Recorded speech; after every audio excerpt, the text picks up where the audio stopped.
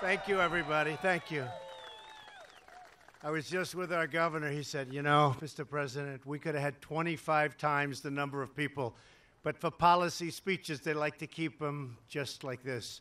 But I appreciate, this is tremendous, and this is truly a tremendous state, and we appreciate it very much. We appreciate you being here. Thank you.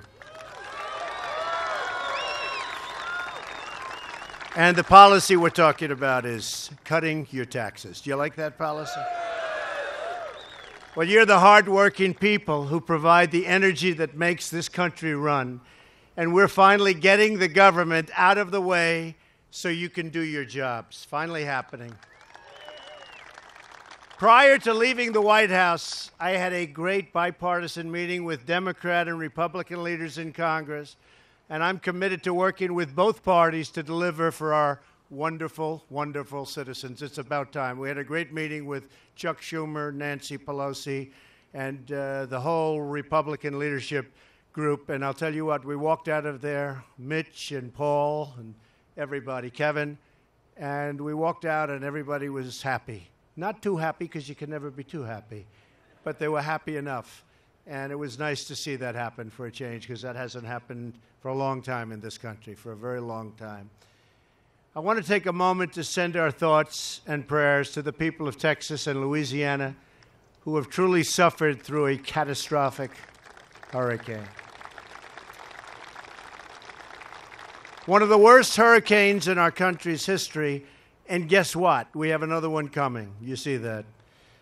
But our hearts are heavy with sadness for those who have lost everything. They've also filled us with hope, because you watched and you witnessed the unyielding strength and resilience of the American spirit. You looked at that in Texas. You looked at Louisiana. You saw the spirit. You saw the spirit of so many other people coming from all over. It was a great thing. I was there twice, and I will tell you, the people were absolutely incredible, what they've gone through. You would not believe this could have happened. And I know you have a little bit of a drought. They had the opposite, believe me. You're better off. You are better off. They had the absolute opposite. The compassion of our citizens and the courage of our first responders makes us all very proud to be an American.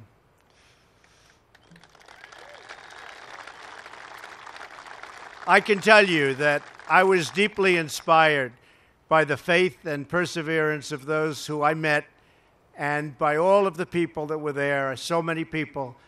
And unfortunately, now we're getting ready to respond to Hurricane Irma. And these incredible people that we have at FEMA and the other groups, they thought they'd get a night of sleep. One night. Just one night. They're not getting anything. They're right now going to Florida, Puerto Rico, and the Virgin Islands, and they're already there. And they're being hit with some very, very strong and powerful winds. The one's coming now, Irma, they're saying is the largest one in recorded history in the Atlantic Ocean, coming out of the Atlantic, which gets big ones. So I just want to thank everybody and all of the people that are going down, and they're really now again in harm's way. We'll work together to help save lives, protect families, and support those in need. Together we will recover and we will rebuild. I also want to tell the people of North Dakota and the western states who are feeling the pain of the devastating drought that we are with you 100%. 100%. And I've been in close touch numerous times with our Secretary of Agriculture, who's doing a fantastic job, Sonny Perdue, who's been working with your governor and your delegation to help provide relief. And we're doing everything we can, but you have a pretty serious drought. I just said to the governor, I didn't know you had droughts this far north. Guess what? You have them. But we're working hard on it, and it'll disappear. It'll all go away. I want you to know we'll always stand strong and unified with our farmers and our ranchers, the backbone of America. That I can tell you 100%. So we're here today to talk about our plan to create a new age of American prosperity by reducing the crushing tax burden on our companies and on our workers. The taxes are crazy. The highest taxed nation in the world. We're going to turn that around very quickly. This is a once-in-a-generation opportunity, and I mean that. I think this is the one time you're going to get. And I'm honored to be joined by some of the fantastic leaders who share this goal with us. Senator Hoeven, where is Senator? Senator, stand up, Senator. Doing a fantastic job. Come on up, Senator. Come on up here. Get up here. Fantastic job. Thank you, Senator. Governor Burgum, come on up, Governor. Beautiful job. Come on. Lieutenant Governor Sanford. The governor told me he's the best lieutenant governor in the country, so I don't know. We'll check it out. Congressman Kramer.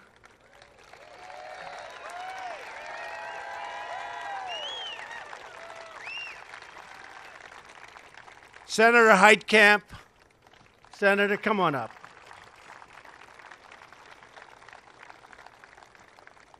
And I have to say, you are all in favor of tax cuts, aren't you? Absolutely. Come on up, Senator. These are great people. They work hard. They're for you 100%. And we just want their support because we need support. You see that with what's happening in Congress. Nobody can get anything through Congress. We need support. So thank you, Senator Heitkamp. Everyone's saying, what's she doing up here? But I'll tell you what, good woman, and I think we'll have your support. I hope we'll have your support. And thank you very much, Senator. Thank you for coming up. Senators, thank you. Thank you.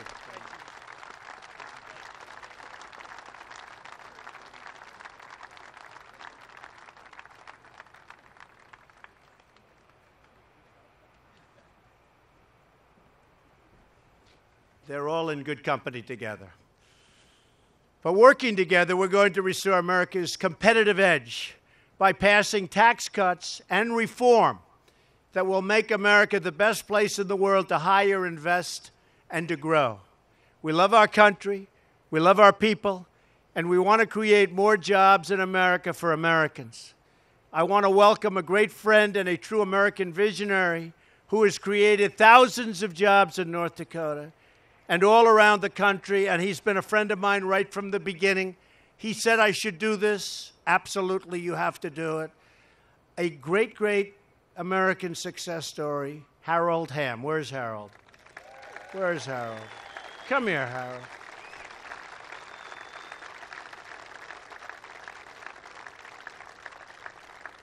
Thousands and thousands of jobs. You know, Barry Switzer was up in my office, and I never heard this, Satan. You probably have heard this, but Harold was a little bit late, and Barry was talking to me. Barry's a great guy, great football coach. I think he won a Super Bowl and a college #1, right? And we were talking about Harold, who's a great friend of his. He said, you know that guy, Mr. Trump? That was before I was president. He said, that guy, these companies spend billions of dollars, and they're looking for oil. They don't find anything. Harold Hamm, he puts a straw in the ground, and oil flies out. That's why he's rich, I guess. Anyway, Harold, thank you very much. You want to say something? Go ahead. You find oil in North Dakota and the Bakken. Yeah. Thank you, Harold. North Dakota is an inspiring example of the amazing things that are possible when we unleash the genius of American innovators, unite the red tape, and I'll tell you, and we have to unite everything, and all that red tape becomes beautiful when you get rid of it. And we're getting rid of, are we getting rid of a lot of red tape, by the way? And we unlock the extraordinary potential of our great American workers. North Dakota chose to embrace American industry and the American worker, even when many in Washington wanted to tax and regulate your industries totally out of existence. And you knew that. You've seen what's happened over the last number of 8 months. You've seen what's happened. Big difference. Today, families have new jobs and new hope because of the vast energy wealth that you brought to life right here. you understand the vital truth. Washington has no right to shut down energy production because America's energy wealth doesn't belong to the government. It belongs to the people.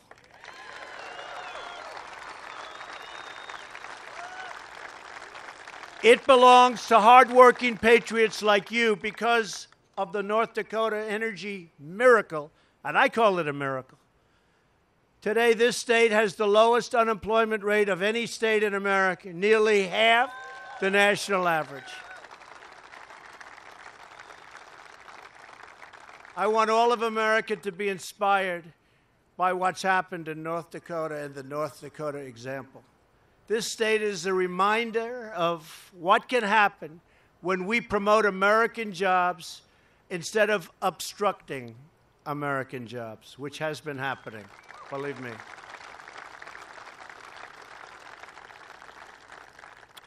And by the way, Ivanka Trump, everybody loves Ivanka.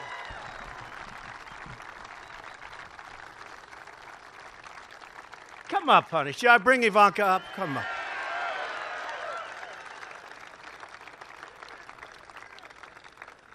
Sometimes they'll say, you know, he can't be that bad a guy. Look at Ivanka. Now, come on up, honey. She's so good. She wanted to make the trip. She said, Dad, can I go with you? She actually said, Daddy, can I go with you? I like that, right? Daddy, can I go with you? I said, yes, you can. Where are you going? North Dakota. I said, oh, I like North Dakota. Hi, honey. Say something, baby. Hi, North Dakota. We love this state, so it's always a pleasure to be back here. You treated us very, very well in November and have continued to, so we like sharing the love back. Thank you. Thank you, honey. Thanks, baby. Come. And she means it, believe me. Since my very first day in office, I've moved a record pace, and really we have gone at a record pace, to eliminate the barriers that have been holding back our economy. You've seen it. So many jobs, stock markets at new highs. We're getting rid of one job-killing regulation after another. We've lifted the restrictions on shale oil. We've lifted those restrictions on energy of all types. We're putting our miners back to work. We've canceled restrictions on oil and natural gas. We've ended the EPA intrusion into your jobs and into your lives. And we're refocusing the EPA on its core mission, clean air and clean water. That's what I want, clean air. Think of it. We talk about the environment. I want beautiful clean air, and I want crystal clean water, right? That's what we want. In order to protect American industry and workers, we withdrew the United States from the job-killing Paris Climate Accord. Job killer. People have no idea. Many people have no idea how bad that was. And right here in North Dakota, the Dakota Access Pipeline is finally open for business.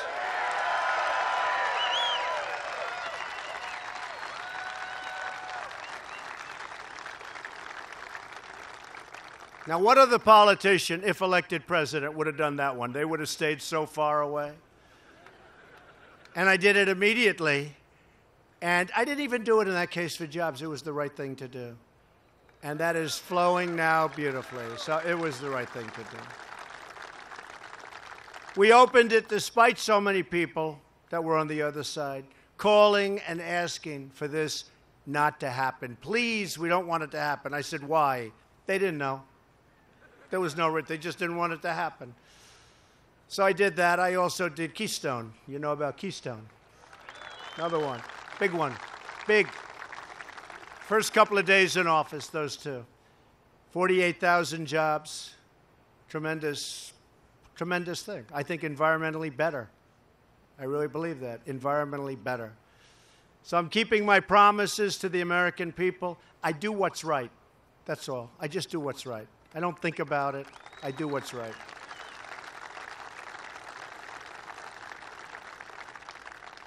We're seeing the results all across the country. Already, unemployment is near a 16-year low. African American unemployment is at its lowest point since almost the turn of the millennium. Wages are rising. Optimism among manufacturers is at an all-time high. That's something I'm very proud of. And they're moving back. Tell you. The companies are moving back. The car companies are coming back. They're going back into Ohio and Michigan and Pennsylvania and lots of places. Kentucky, car companies, they're moving back. And they got to move back. Because why should we be allowing other countries to make it? Sell the cars, no cost, just put them right through our borders, cause us unemployment. It's not happening that way, believe me. And it's going to be more and more so. Because, you know, like you have to cut through red tape to do things, hard to believe. I have to cut through red tape to do things, too. They have it set, I'll tell you. America is back, and it's back right on track where it should be, and it's happening day after day after day. And we have certain areas where you have to give notice of 90 days before you can touch an act or before you can touch an executive order. Then you have to wait another 30 days and then another 90 days. Well, believe me, all of those days are coming up. And tremendous numbers of regulations have been cut. But soon you're going to see even more. And we're going to have regulation because regulation is not bad, but you don't need 25 times what you're supposed to have. So we're going to have sensible regulation. But our country and our economy cannot take off like they should unless we reform America's outdated, complex, and extremely burdensome. I mean, this is so complicated and so burdensome, our tax code. Our painful tax system has become a massive barrier to America's economic comeback. It really is. We're penalized. It costs us millions of American jobs, trillions of dollars, and billions of hours wasted on paperwork and on compliance. Our tax code is a giant self-inflicted economic wound. In the last 10 years, our economy has grown at an average of only around 2%, and some would say less than that.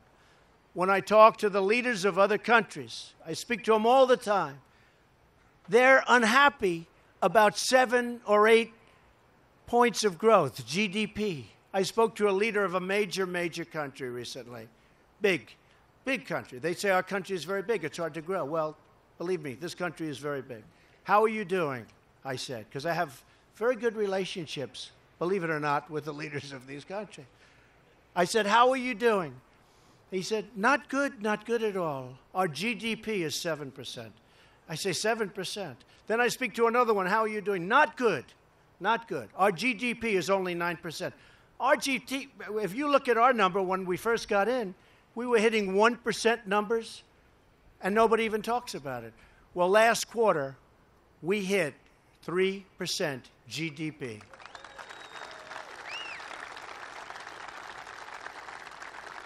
And I'll tell you what, a lot of that had to do with the cutting of the regulation, and I think a lot of it had to do with optimism. There's a lot of optimism now. People are starting businesses that they had no idea they were going to start a year ago. If we sustained 3% growth instead of 2%, only 1 point, and I think we have a long way to grow. I know we have a long way to grow. That means 12, think of it, 1 point, 12 million new jobs and $10 trillion of new economic activity over the next decade. Think of it. $10 trillion. And if we ever went to 4%, think of that, or 5%, or 6%, let's see what happens. They were all sort of smiling when I said 3%. I must say we hit the number faster than I thought. But we hit 3% last quarter. If we want to renew our prosperity, restore our opportunity, and reestablish our economic dominance, which is what we should be doing, then we need tax reform that is pro-growth, pro-jobs, pro-worker, pro-family, and yes, pro-American.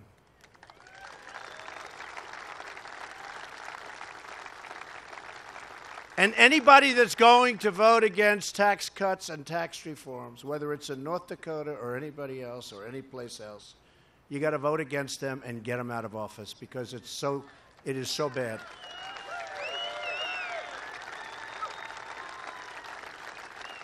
This is not a close one. My administration is working with Congress to develop a plan that will deliver more jobs, higher pay, lower taxes, for businesses of all sizes and middle-class families all across the nation. So it's not only business taxes, it's middle-income families, it's families at every level, tax cuts. Our tax plan represents a sharp reversal from the failed policy of the past. America's high tax rates punish companies for doing business in America and encourages them to move to other countries. That's why you see in so many states, including here for a period of time, now people are starting to stay and companies are staying. They'd leave for Mexico and for other places, just routinely. Well, we've stopped it and we are stopping it. We're not going to let it happen. There has to be a price to pay when that happens, when they let our people go and that happens, and they think they can sell the product right back into the USA. There's going to be a big price to pay, and there has been, and that's why you're seeing a big change. These Washington policies have pushed industries and companies offshore, who then import their goods back into America and lay off their workers in the process. We end up with nothing. Not going to happen. My administration strongly rejects this offshoring model, and we've embraced a new model. It's called the American model. Very simple, the American model. Under the American model, we're reducing the burdens of our businesses as long as they do business in our country. We want them to do business made in the USA. We want them to do business in our country. We want our companies to hire and grow in America, to raise wages for American workers, and to help rebuild our American cities and towns. That is how we will all succeed and grow together as one team, one people, and one American family. It's love, one American family.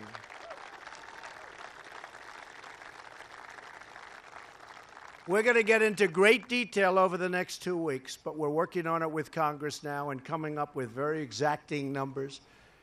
But here are my 4 basic principles for tax reform. First, we need a tax code that is simple, fair, and easy to understand, unlike what we have. Our tax code has gotten ridiculously complex. This complexity leads to massive frustration, wasted time, and wasted money, lots of wasted money. Today, the average taxpayer has to wade through 241 pages of instructions to file a basic tax form. Does anyone know that? 241 pages. A staggering 94% of the families need professional help to do their taxes. They have to get it, which is why the tax preparation industry generated $10 billion in revenues last year. That's one business I want to drive down. Sorry. H&R Block will not be supporting Donald Trump, I can tell you. Taxpayers spend 6 billion hours each year complying with the tax code. That's why we are proposing dramatic tax simplification. Under our plan, 95% of Americans will be able to fill their tax and file their tax returns on a single page without having to keep receipts, fill out schedules, or track endless paperwork. We're giving hardworking Americans their time back, and we're giving them their money back.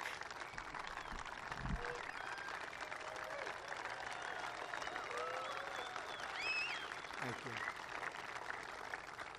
Second, we will cut taxes for middle-class families. This is a major, major tax cut, the biggest since Ronald Reagan.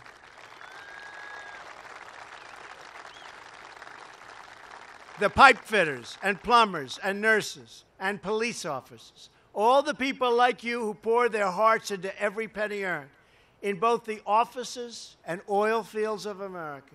You're the ones who carry this nation on your back, and it's time for you to get the relief that you deserve. It's enough. It's enough.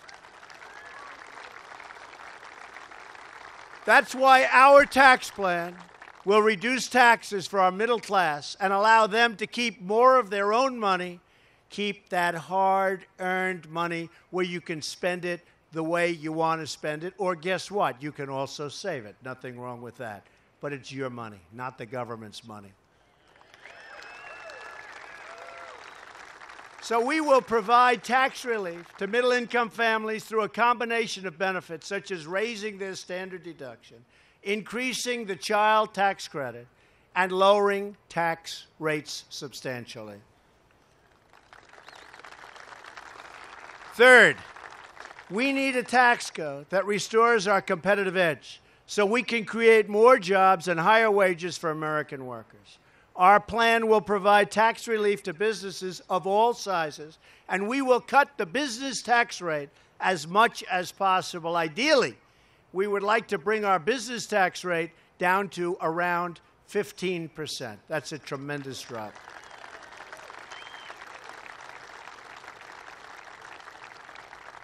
All told, it'll be the greatest tax reduction in the history of our country, greater than ever before. So that's going to be something. You'll see a rocket ship. You will see something happen like you've never seen. But we'll also dramatically reduce the tax rate for America's small businesses, which have created more than 60% of the new private sector jobs in the recent past. Tax relief is on the way for millions of sole proprietors, LLCs, and partnerships who report their income to their personal, and they do this, they put it on their personal tax returns. People think of it as a business, but it's on their personal tax returns. Those people with those businesses will be tremendous beneficiaries.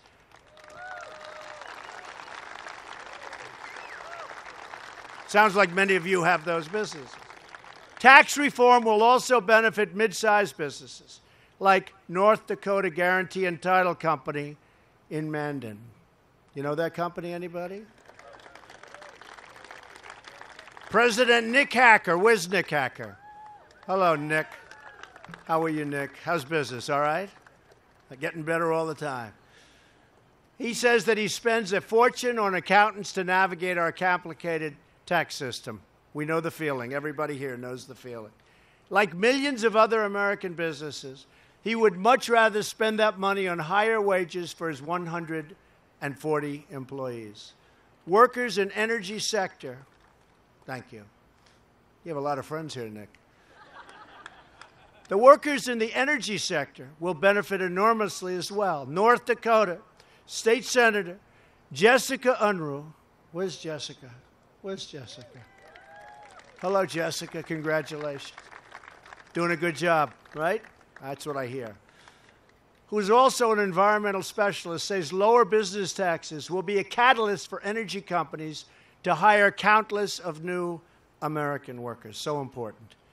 We will also protect small businesses and family farmers here in North Dakota and across the country by ending the death tax.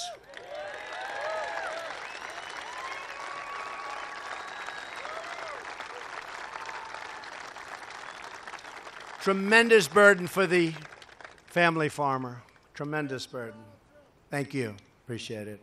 But a tremendous burden for small businesses and businesses that aren't necessarily liquid, but they're great businesses where you're forced to sell and terrible things happen. Here with us today is Julie Ellingson, a fourth-generation cattle rancher and a mother of 5 from Bismarck. Where is Julie? Hello, Julie.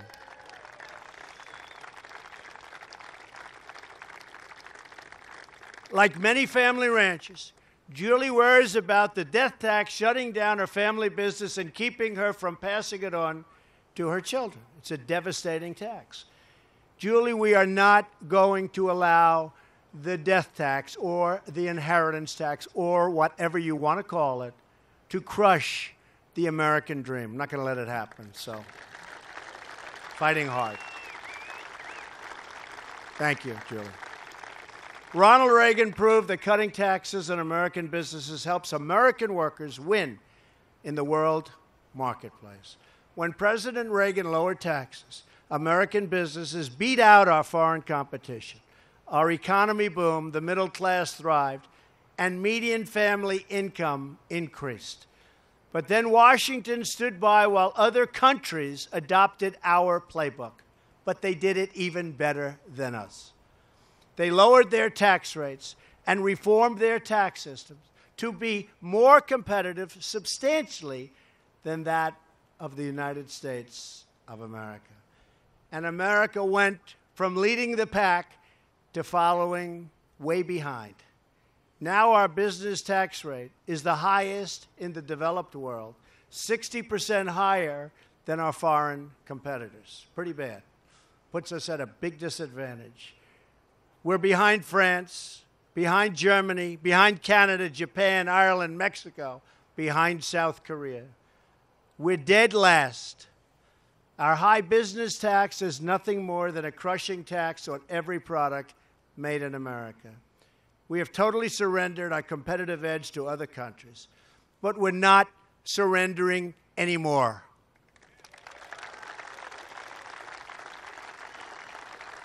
We're going to reduce the tax rate on American business so they can keep our jobs in America, create jobs in America, and compete for workers right here in America, meaning higher wages for workers and greater profits for companies. It's finally time to give the American worker a pay raise. That's what we're going to do. And finally, we must bring back trillions of dollars in wealth that's parked overseas and just can't come back. Our tax system penalizes companies that bring wealth they have earned overseas back to America. As a result, corporations have parked trillions of dollars in foreign countries, money that could be and should be brought back into the United States where it can be invested in American companies, in American jobs, and American workers. Our tax plan will give these companies a chance to bring back these funds and bring them back and spend it in cities and towns all across our country. The numbers you're talking about are staggering.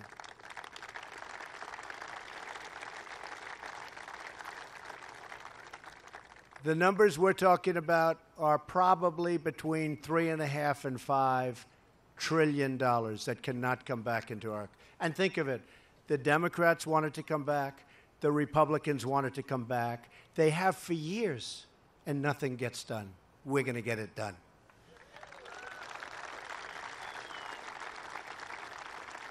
We're going to be switching from a worldwide tax system that encourages companies to keep their funds offshore to a territorial system that encourages companies to bring their profits back home to America where that money belongs. It is our time to invest in our country.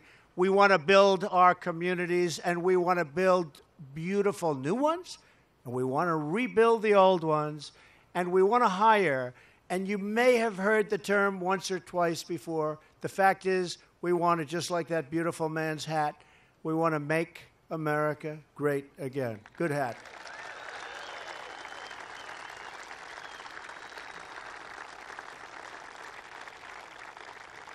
This is a once-in-a-generation opportunity to reform taxes, rebuild our economy, and restore America's competitive edge. History has proven time and time again that there is no power on earth more awesome and unstoppable than the will of the American people. You saw that on November 8th, believe me. You saw that on November 8th. If you demand it, and if you call up people in Congress, good people, sometimes maybe not the right intention, but good people, Congress will deliver on it because they have no choice. So you have to call your congressmen, you have to call your senators, you have to make sure that they do what they have to do. And believe me, we haven't given up on health care. We haven't given up on health care. We never give up. One vote. One vote. Think of it. One vote. Terrible, terrible situation took place that night. We can't let that happen again. We cannot let that happen again. But we'll get it done one way or the other. But only if you demand it. Only if you, the American people, tell Congress to stop putting party first and start putting America first. Only then will it happen.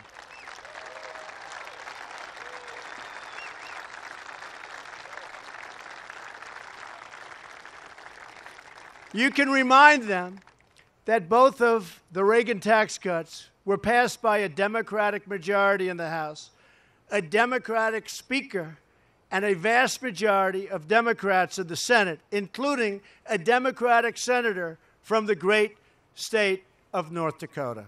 So it can happen. You listening, Heidi? Yes, Heidi's listening. Yes, she heard that. Thank you, Heidi. We're not going to put her on the spot. I'm not putting her on the spot.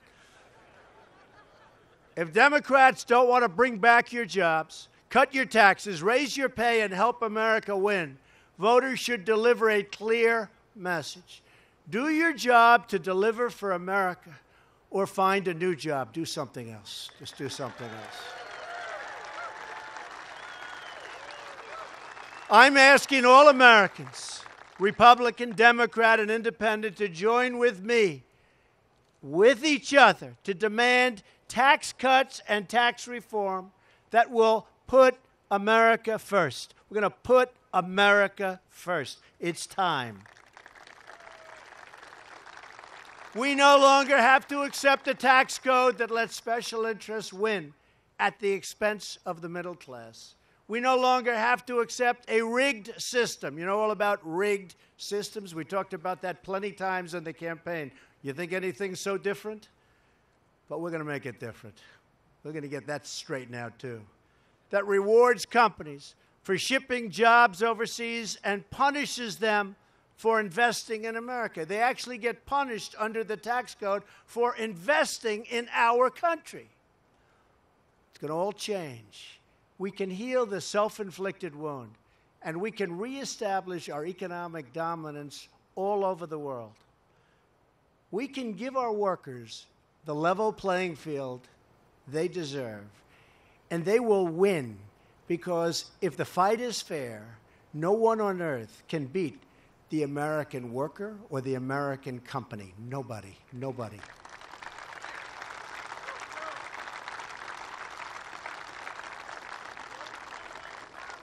When we do, store shelves all across this country, those shelves are going to be so packed.